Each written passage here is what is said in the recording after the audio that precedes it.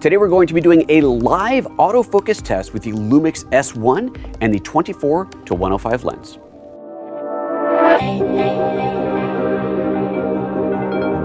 I've been getting a lot of questions, a lot of comments asking to do an autofocus test with the LUMIX S1 now that I have one in my hands, and that is exactly what I'm going to be doing today. This is specifically about video. This is not a still shooting test because this is actually going to be a live test here in the studio.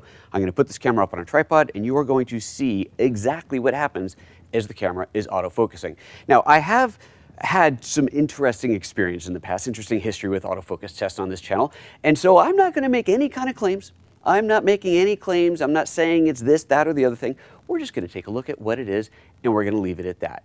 Now, also to make sure that everybody's clear exactly how this is happening, how you are able to see the autofocus live, we are outputting through the HDMI port on the LUMIX S1, but we are also going to be recording internally. So here's the configuration.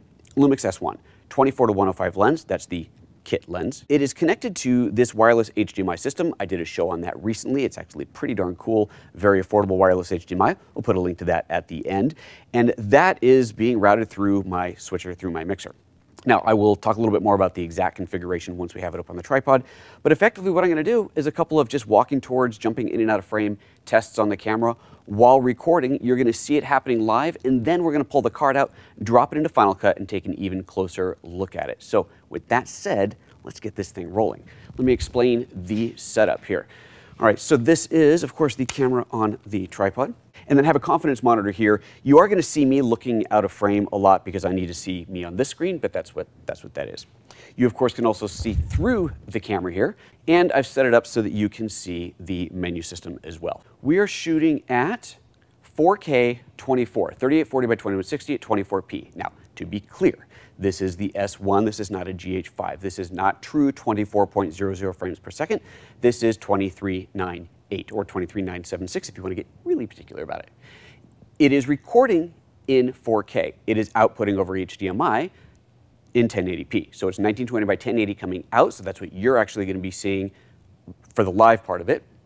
Also at 2398. Let's take a look at the exposure on the shot. So the way this is set up, it is a manual exposure setup. You can see the shutter speed down there. I'm going to set the shutter speed to 50. The aperture, we're shooting wide open at f4.0.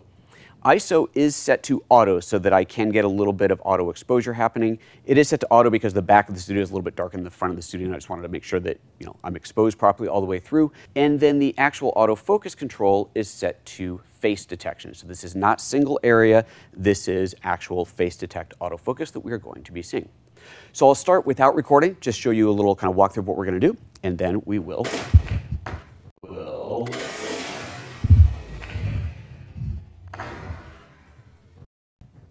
hurt myself. Ow, that actually really hurt. And do an actual test. All right. Oh, man. So you can see that it's got my face in here. If I back up a little bit, we'll get to a point where it drops face detection. It switches over to body, so they were at body detection. It's kind of funny how as I move my arms out, it finds the size of that body there. As I get a little bit closer, it will switch over to face eventually. There we go, switches over to face, finds that eye, locks on the eye, and that is our face detection. You can also see it occasionally white box around the background here. There's something about the shape of the reflector, the diffuser. It just seems that it thinks that it might be human-like. Not really sure. But anyway, let's get this thing started, shall we? So I'm going to simply start back here, make sure it's nice and focused. I'm sure it's focused by now. And then just going to do a quick little right up to the frame. Focuses pretty quickly. Nice and smooth, nice and clean, looking pretty good. Let's do we'll do like a walking to it, right? So I can go back here and just do a simple little walking. But I think what we really want to do to really make sure we're doing this right is record. So let's do that right here. Hit record on there. We are recording now. And let's do this again. So back to the back.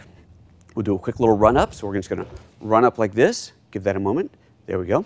By the time I looked over there, it was already focused. Now let's go back again. Check and see if I'm bleeding or not. I don't think so. And it's going to walk slowly. Kind of a standard walk and talk, just walking and talking to the camera, having a little chit chat with the audience and see what that looks like. And then last thing I'm going to do is just completely jump out of frame, let that focus on the background and completely jump back into frame. It finds me and focuses on me. Not too shabby. All right, let's stop that.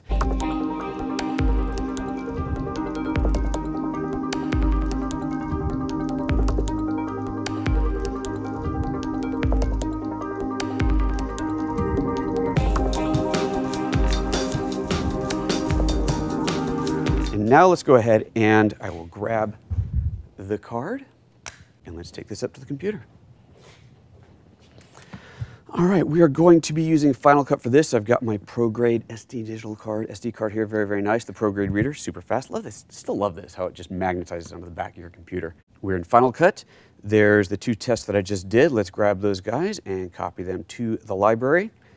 Got my empty timeline here. Let's take this first clip, drop it onto the timeline, and just to verify what we're looking at here, we are looking at a UHD 3840 by 2160, 23.98 frames, so just as I explained. Since I couldn't see what was happening while I was walking towards it, I'm going to watch this normally once, and then we'll go back through and go a little bit more slowly and see what really was going on.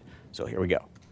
No sound on this. I'm going to talk over it. So there I go, jumping to the back of the screen there, back of the scene, way up close, and boom, that locks in. That's nice. That's fast. I think that's pretty good. All right, back to the beginning there, and checking for blood. Yes, good idea. Now do a slower walk and talk type of an environment. It's looking pretty good. I see it got a little soft a couple of places there. Okay, stop the presses or the edit. Here's what I realized. Right in the middle of editing this, I was looking at the footage where it lost focus on me a little bit. It was a little bit soft for a second and a half or so before it grabbed it again. I realized when I was looking at the output through the switching system, so I was seeing the boxes that the camera was drawing, that remember how it was grabbing onto that reflector or whatever and putting a box around it? Well, look at this. See the yellow box? It thought that the umbrella was the primary subject. Yellow means the primary. In fact, if you have multiple people in the scene, you'll see a box around each of them. The yellow box is the one that the camera thinks is the primary. You can even tap on that box to assign them as the primary, which is really neat. But anyway, here, the camera grabbed the umbrella as the primary, just for a moment, but long enough that focus went to that and then came back to me. So I'm redoing the test right now. And just to make sure that you all know that everything's on the up and up here, I'm not hiding anything. The original live show is still intact. It's still online. You can view it. The link is down below. I'm going to redo a test right now. Before I only shot it at one focal length, I think it was about 24 mil. I'm going to test this at 24 and 50 and 105 so we can see what that looks like. Now, I also am not using the HDMI out right now because I have discovered that the HDMI out in conjunction with internal recording does reduce autofocus performance a little bit, which is pretty remarkable to say that considering that in the live test, we were doing it that way, recording internally and going out HDMI, and it still worked really well. Little flaws, but it worked really well. So now we're going to record just internally, and so that you can still see what's happening on the back, I've got another camera pointed at the back of the S1 so you can at least see what's happening there. So that's what we're doing right now. I'm going to start recording on the S1, step into frame right here, step in, I'm right in the front of the camera right now. I am arm's reach from the camera at 24 millimeter. This is basically where we were before in the earlier test, and I should be able to walk back quite nicely in here. It should go from face to body detection at some point. I'll try not to walk into my backdrop here, and we should have a pretty good autofocus performance right now. So now I'm going to get up to the front. I'll go ahead and stop here for a moment, take a little breath, make sure it's focused. I can't tell, I'm not seeing anything right now.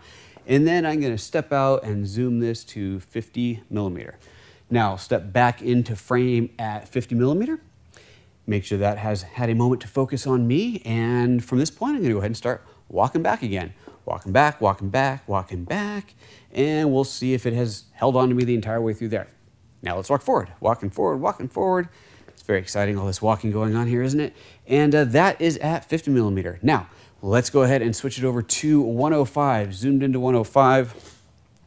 Back into the frame. I should be pretty nice and tight. I am a little bit farther away from the camera right now, but that should be a pretty good framing placement. And once again, we'll just do the walking back, the shuffle backwards, touch that wall, spin around, hands on the ground, and shake it all about. Here we go. So we're back up to the front now. I think that was my closest point from before. And yeah, let's see what we got. And there we go. That's the shot. So by now, you have already seen the footage that came out of the camera. We've discussed that. We've looked at that. So I guess that's it. At the end of the live show, there was a Q&A. So if you want to see the Q&A, click on the thing that's going to come up right here over my face in just a moment. And once again, if you want to see the whole live show, that's linked below as well.